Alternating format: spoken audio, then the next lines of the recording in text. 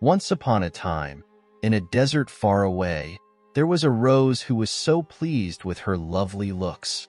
Her main protest was that she was becoming close to a revolting desert plant.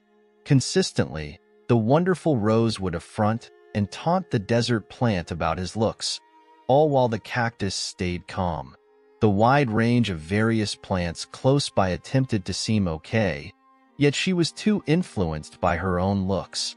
One searing summer, the desert became dry, and there was no water left for the plants.